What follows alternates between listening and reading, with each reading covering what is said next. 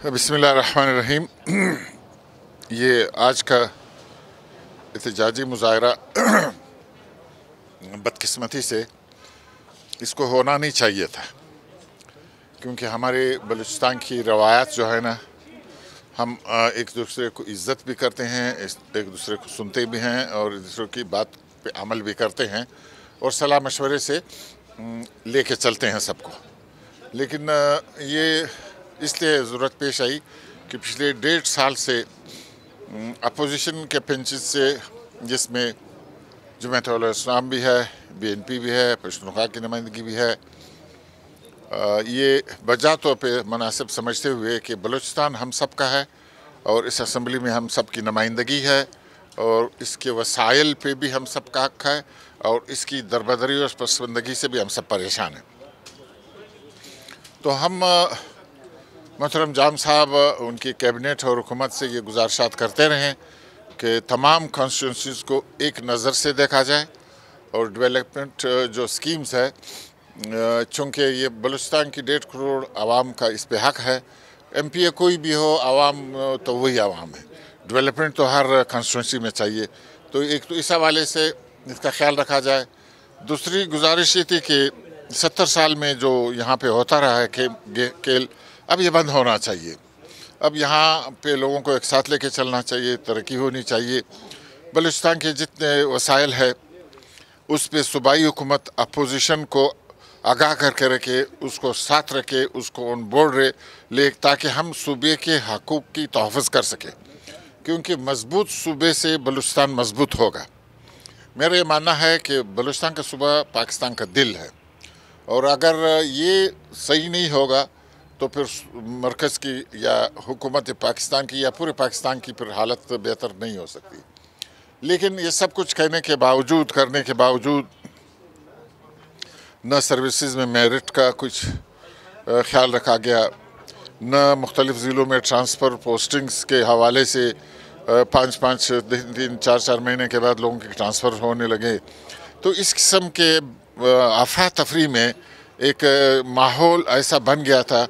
कि जो हमारी एफिशिएंसी थी या जो कैपेसिटी थी वो बुरी तरह मुतासर हुई। हस्पतालों के हालात भी दिन ब दिन अबतर होते गए, स्कूलों के हालात भी ख़राब होते गए। मैं बज़ात ख़ुद इस 16 महीने में कोई 11 टूर इंस्पेक्शन नोट्स बहुत डिटेल से 6-6, 7-7 पेजेस की, कि मैं एरियाज़ की जब इंस्पेक्शन करता था तो हर स्कूल की फर्नीचर से लेके, बाथरूम से लेके, स्टूडेंट की तादाद से, मास्टरों की हाज़िरी से, सब किताबों की मौजूदगी से, और यही हॉस्पिटल्स के हवाले से, रोड्स के हवाले से,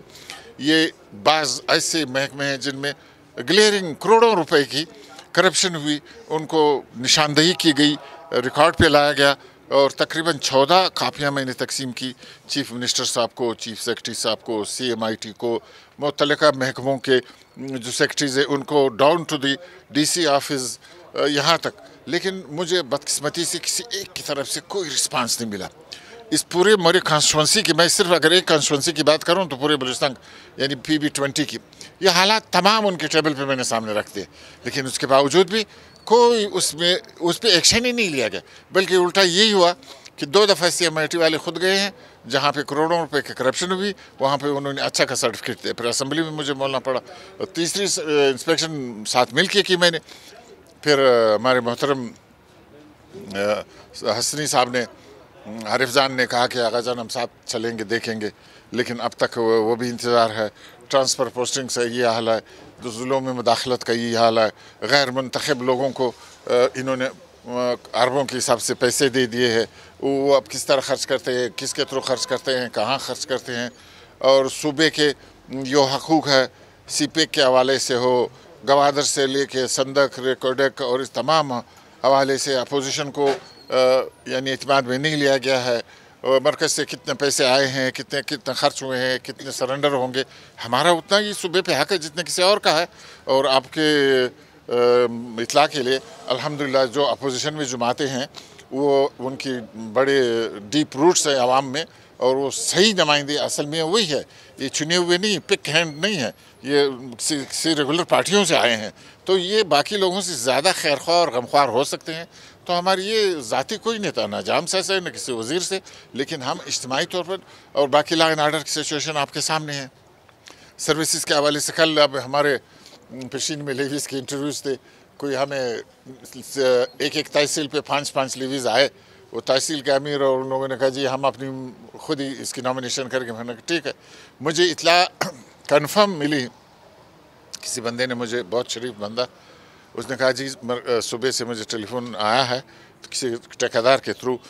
کوئی 4 لاکھ سے لے کر 8 لاکھ روپے ایک سپاہی پہ، یہی ٹیچرز کے حوالے سے۔ اب غریب آدمی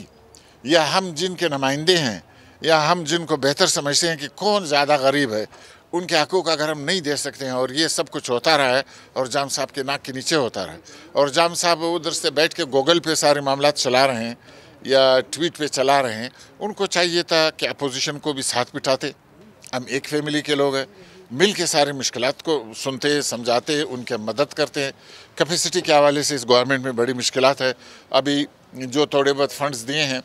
9 مہینے گزر گئے، 3 مہینے باقی ہیں، ابھی تک نہ فنڈز صحیح ریلیز ہوئے ہیں نہ ٹینڈرز ہوئے ہیں، اس کا مطلب یہ سرنڈر ہوں گے۔ ویسے 1 سال پہلے ہمارا گزر گیا، یہ بھی گزر جائے گا، تو اب عوام کو ہم کیا دے سکیں، لوگوں کو ہم کیا دے سکیں؟ ہم تو جاتے ہیں تو لوگ ہمیں گروانوں سے پڑھتے، جی پانی نہیں ہے، جی اسکول میں ماسٹر نہیں ہے، جی ہاسپٹل میں دوائی نہیں ہے، ڈاکٹر نہیں ہے، جی روڈ کی حالت صحیح نہیں ہے، گیس کا پریشر تو آپ کے سامنے ہے، بجلی جو ہے وہ سارے پاکستان میں ڈول بجا رہے ہیں کہ لوڈ شیڈنگ ختم ہوئی، تو آپ نے کوئٹہ شہر کو تو دیکھا، دیہاتوں میں 6 گھنٹی ہے بجلی ہے، لیکن وہ بھی ڈراپیج کے ساتھ، وولٹیج بھی نہیں پورا، یہ بھی نہیں۔ تو ان حالات سب کو سامنے رکھتے ہوئے بوجہ مجبوری، ورنہ ہم نہیں چاہتے تھے کہ بلوچستان کے جو اپنا ایک ٹرائبل سسٹم ہے، ہم ایک دوسرے کی رواداری اور عزت رکھ رکھاؤ ہے، ہم نے بار بار اسمبلی میں ان کو کہا، لیکن نہ چاہتے ہوئے ایک قدم اٹھانا پڑا۔ اب دیکھیں، اللہ کرے کہ حالات بہتر ہو، ہم عوام کی مفاد میں یہ کچھ کہہ، ذاتی ہمیں کسی میں کچھ اس قسم کی بات نہیں۔ مذاکرات بھی 2 دفعہ ہوئے، تو کیا نتائج نکلے، لائے عمل کیا ہوگا، نیکسٹ اسٹیپ کیا ہوگا؟ دیکھیں، قرآن عظیم میں اللہ جل شانہ فرماتے ہیں کہ لِمَ تَقُولُونَ مَا لَا تَفْعَلُونَ، مسلمانوں سے کہ وہ بات منہ سے نہ نکالو جس پہ تم عمل نہیں کرتے ہو۔ اب بدقسمتی سے جام صاحب خود متشرع بھی ہیں، اور ہمارے سارے جو سیکریٹریٹ میں جو لوگ ہیں ان میں اچھے لوگ بھی ہیں، لیکن یہی کرتے ہیں۔ اور دوسری بات یہ ہے، حدیث شریف ہے، بلکہ قرآن میں ہے کہ لعنت اللہ علی الکاذبین، جھوٹے پہ خدا کی لعنت ہے۔ تو اب یہ جھوٹے باتیں ہم سے اسمبلی میں بھی ہوتے ہیں، ہم سے ملاقاتوں میں بھی ہوتے ہیں، ہم سے میٹنگز میں بھی ہوتے ہیں، تو اب اس سے اخذ کرے بھی ہم کیا کر سکتے ہیں؟ ہمارا تو یہی، ہمارے پاس تو کچھ نہیں، یہ احتجاج کر کے عوام کو بتانا ہے، عوام کو ساتھ لینا ہے، اور اگر اس پہ بھی اب بھی عمل نہیں ہوا تو شاید ہم اس سے ایک اور سخت قدم اٹھائیں۔